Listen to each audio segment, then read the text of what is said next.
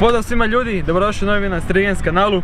Evo danas drugi puta na našem kanalu imate čast gledati jednog od ponajboljih repsera na našem kanalu. Evo to je Ponajboljim. U prvom videu smo snimili jedan intervju sa njim i taj video je jako dobro prošao. Dakle to je drugi najgledaniji video na našem kanalu. Trenutno sada dok snimamo ovo ima 15.000 pregleda i jako smo vam zahvalni na njemu. Ako niste, obavezno pogledajte u vašem gornjem desnom kutu. I evo danas snimamo i drugi dio, odnosno nećemo snimati intervju, danas ćemo raditi jedan trening sa Brunom.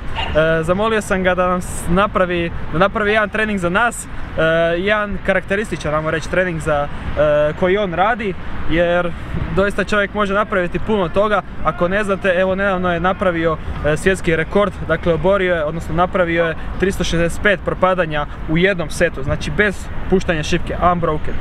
Dakle, ako niste to vidjeli, još razne ostale izazove, možete pogledati njegov kanal, nalazit će se u deskripciji. Tako da evo, danas će nam predstaviti jedan svoj trening u kojem ćemo se mi probati okušati i vidjeti kako stojimo. Naravno malo ćemo prilagoditi brojke jer ne možemo raditi kao on, ali evo daćemo sve od sebe i vidjet ćete iz prve ruke kako on trenira, kakav to trening mora biti da se postignu tako vrhunski rezultati. Evo. Može. Evo ekipa, danas ćemo raditi jedan odličan trening za endurance, odnosno za izdržljivost. Fokusirat ćemo se na polu vježbe, znači zgibovi. Radit ćemo se znači 7 različitih vježbi, od toga je prva vježba klasični zgibovi, druga vježba će biti chin upovi, odnosno zgibovi gdje dominira biceps. Zatim za treću vježbu ćemo imati sklekove koje ćemo izmjenjivati iz runde u rundu, bit će 5 rundi. U prvoj rundi ćemo raditi diamond push-upove sa podignutim nogama, u drugoj rundi će to biti obični diamond push-upovi, a u trećoj, četvrtoj i petoj će to biti normalni i regularni push-upovi. Četvrta serija će biti close grip chin-ups, dakle zgibovi sa uskim hvatom za biceps. Zatim nakon toga ide wide pull-ups, široki zgibovi, nakon toga wide chin-ups, široki zgibovi sa dominacijom na biceps i za kraj radimo dipove. Ovo tu se ponavljamo 5 puta, dakle 5 krugova, odmor između svake vježbe će biti 30 sekundi, dakle ako vama treba više, ako osjetite da vam treba više odmora, ja vam savjetujem da držite odmor jednakim, ali se smanjite znači repeticije isto i vi ako ćete raditi trening. I nakon svake runde 90 sekundi odmora nakon što prelazimo na sljedeću. Još jedna bitna stvar za napomenuti, dakle u zadnjoj rundi radimo duplo push-upova i duplo dipseva, znači push vježbe povećamo za duplo da se jednostavno dokrajčimo do kraja, kako bi rekli. No. Evo ljudi, bacamo se na rutinu, nećemo vas zamarati sa zagrijavanjem, znam to nećete gledati, ali obavezno zagrijte se, nemojte raditi ovo bez zagrijavanja. Idemo. Evo.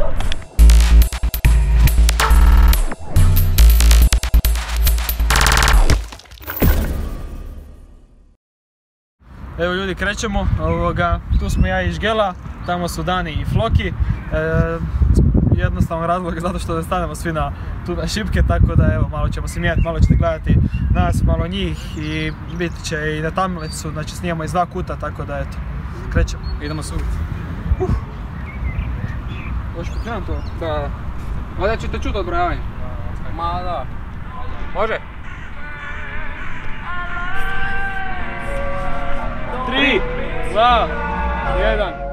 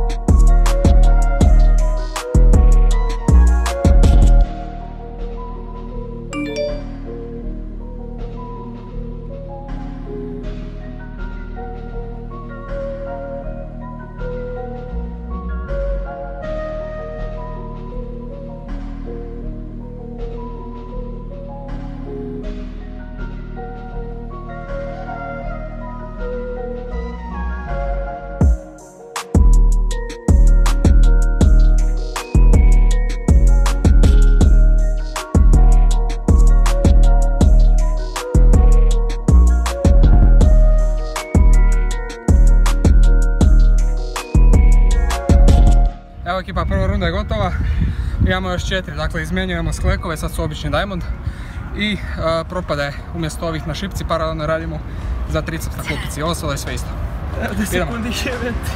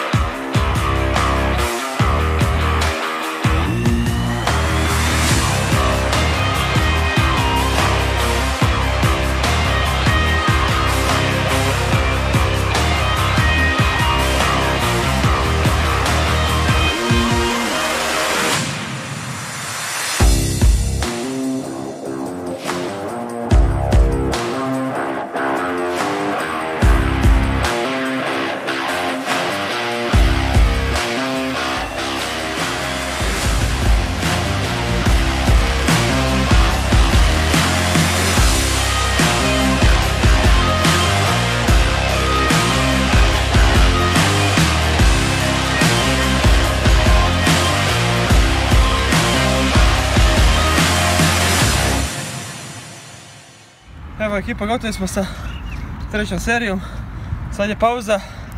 Evo po uzdahu vidite kak je. Malo ćemo smanjiti brojeve jer ovo teško je držati takav ritam. Tako da evo malo ćemo smanjiti jedno 10-15% pa ćemo vidjeti. Čisto da forma ne pati previše. Jer je već došlo u tu granicu neprihvatljivosti pa malo da smanjimo ipak. Nećemo glavom kroz zid.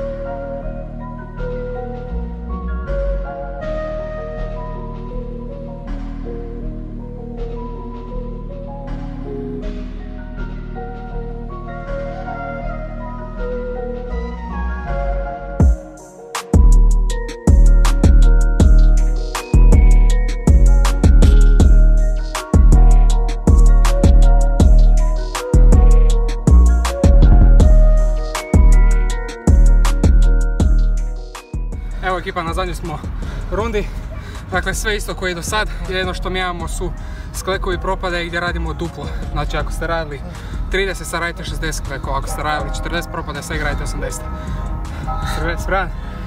Ovo je sad okrećivanje do kraja. Ja sam mislio da treniram jako, ali ovo je next level.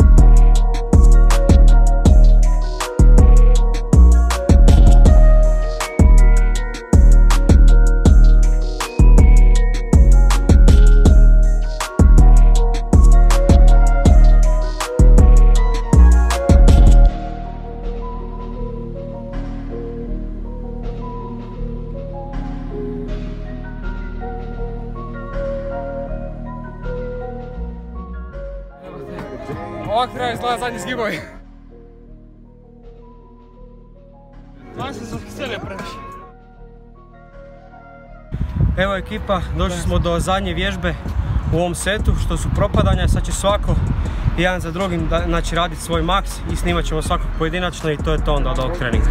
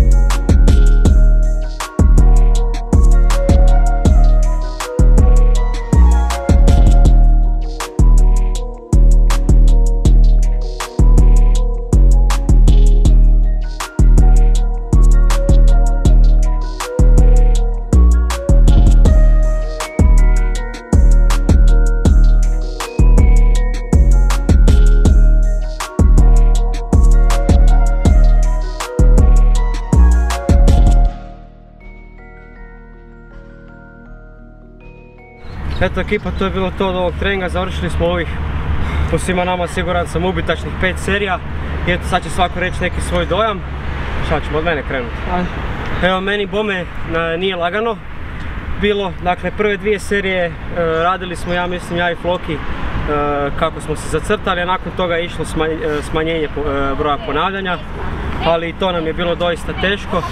Sve u svemu, ne tako dug trening, ali veoma intenzivan i evo, ja sam stvarno zadovoljan sa Brunim treningom. Aj ti Floki, Ovo bilo jako izazovno, evo po meni je od najtežih treninga. Znači nisam navikao ovak na više vježbi, ovo je bilo 7 vježbi. Dok sam bio u periodu jakosti, sad mi je ovo dosta teško. Veliki šok, da. Tako da ovo ću sigurno primjenjivati sad u periodu snage. Evo, ja se također slažem sa dečkima, veoma intenzivan trening. Pogotovo zato što je kružni bio trening, a dugo nisam radio takav tip treninga, tako da me ovo baš dokrajčilo, pogotovo ovi pulovi. Čak sam se malo prešao u brojevima i to je rezultiralo tome što sam se brzo zakiselio. Koncentracija laktata je naglo porasla i stvarno sam izgubio. Doslovno nakon 3. serije više imao sam osjećaj koja ne mogu pumpati, tako da sam morao smanjiti brojeve jer jednostavno nisam mogao držati taj tempo. Tako da sam se malo prešao, pa htio bih dati vama savjet da lako se preći u ovom treningu jer ova 5 serija nije puno, a doista je teško, pogotovo ovi pulovi. Tako da, eto, imaš ti što? Ne, evo ekipa, ja ću zatvoriti video, znači ja nemam šta tu govoriti, ja radim ovaj trening svaki dan budući da je, skoro svaki dan budući da je moj set. Tako da znam koliko je meni teško, koji sam navikao na ovakve setove, a stvarno mogu čestitati dečkima jer se stvarno dobro držali. Evo, preporučujem vama da ako volite izdržljivost, želite povećati svoj maksimalni broj ili maksimalan broj nekoj jedinici vremena, definitivno probajte ovaj set i javite nam u komentare kako vam se svidio. To je to. Da. Evo ja bih za kraj htio zahvaliti svima vama koji ste pogledali ovaj video do kraja. Kao što sam već rekao, probajte ovaj trening, doista izazovan je, težak je i vjerujem da ćete imati benefita od njega. Zapratite obavezno Brunin kanal, na njegovom kanalu možete doista naći mnoge izazove koje vjerujem nikada niste vidjeli tu u regiji, ali vjerujem, usudio bi se reći, i veoma šire. Hvala svima što ste gledali ovaj video. Pišite u komentare ako želite vidjeti još neki video sa Brunom, pogledajte podcast sa njim, to jest intervju, i vidimo se u sljedećem videu. Pozdrav! If I'm honest, I'll just make you cry.